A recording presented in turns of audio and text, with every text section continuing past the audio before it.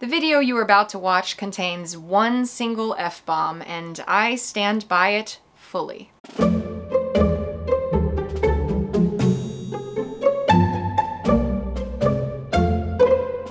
Welcome back to Chronically Musical. My name is Alice, and this channel is a place where I share videos about what it's like to live with 2 chronic illnesses, as well as what it's like to be a professional classical musician.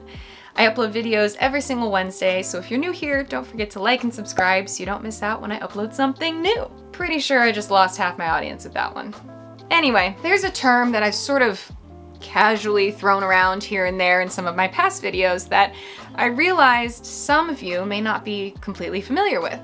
To be perfectly honest, I had never even heard of it before until I was diagnosed with 2 autoimmune diseases.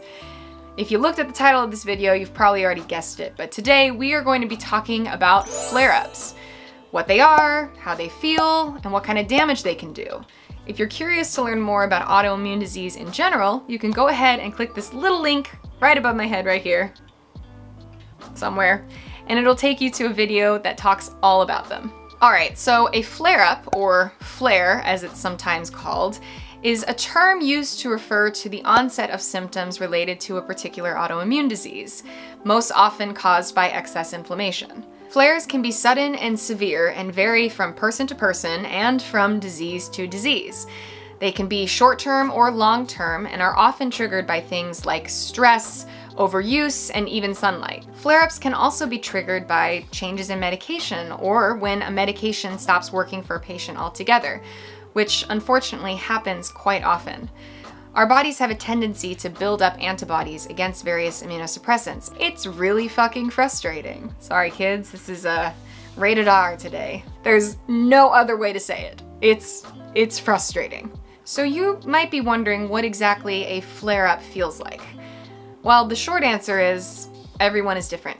It depends on the person, it depends on the disease, it depends on the time of year. I'm not even joking, it can be so random and specific at the same time that it is pretty hard to pinpoint what exactly a flare-up feels like. Because of this, I can only speak on my own experiences with my own autoimmune diseases, which, depending on which one is flaring up, can present wildly different symptoms. Some people can have inflammation present and not even realize it.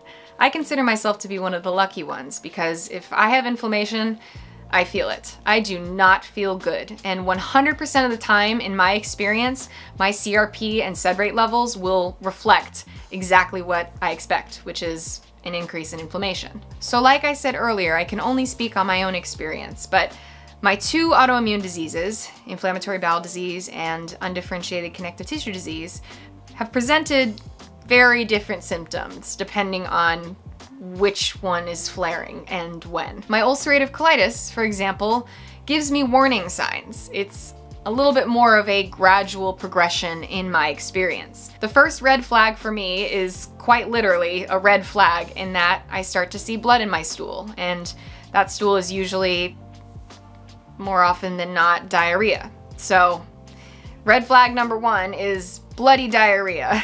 Oh god. I know, I'm quite the catch. Then I start to have more frequent bowel movements and urgency, so I'm just not able to hold it anymore. And all of this is accompanied by pretty severe cramping and bloating. Because the inflammation I have from my ulcerative colitis is more focused towards my rectum, bleeding is usually my first symptom because it's the first thing to come out. You know what I mean? Hold on, where's my colon? This is my rectum. Well, not my rectum, but you get what I mean. This is the rectum, and if I'm bleeding right in this area, that's generally gonna be the thing that is the most obvious the soonest. If you have inflammation and bleeding higher up in your colon, it's gonna be a little bit harder to tell because that blood tends to get a little bit darker in color, can almost be black, and your stool can appear tarry. And so when it's closer to the bottom, it's actually much easier to see because it's pretty bright red. Okay, that was a fun little poop tangent. My UCTD, on the other hand, is random as hell. It is manifested in the form of fluid in my chest cavity, inflammation in my lungs, random facial swelling, chronic chest pain, and all of it has been pretty spontaneous. It's occurred pretty much out of nowhere with no warning signs. So unlike my IBD that has kind of a pattern to it, my UCTD is completely unpredictable. It's actually kind of a nightmare. Now, though my UCTD symptoms are incredibly unpredictable, I have discovered that they are often exacerbated by things like refined sugar and alcohol, which is why I choose to avoid those things most of the time. Speaking of which, next week's video is kind of sort of maybe related to this sort of thing. So if you haven't already, make sure you hit that little notification bell next to the subscribe button so you can get notified when I upload a new video. I guarantee you're not going to want to miss this one. Unfortunately, flare-ups can cause quite a lot of damage, and sometimes that damage is actually irreversible. The key thing in managing autoimmune disease is to treat the symptoms as quickly as possible so they can't cause this kind of lasting damage. Insurance companies sometimes make this really, really difficult because a lot of them have enacted certain protocols like step therapy that actually require patients to go through a number of medications before actually getting to the medication that is right for them. This is a really backwards cost-saving measure that forces patients to try cheaper medications that they know won't work just so they can get qualified and get coverage for the medication that will work. And sometimes it can be too late, and patients have to resort to things like surgery that end up being a whole lot more expensive. I'm gonna make a video all about the Safe Step Act that I've been advocating for in Congress, which basically provides loopholes to patients in the step therapy protocol process. But the main thing you need to know is that insurance companies kind of suck, and they're really sort of only looking out for their own best interest.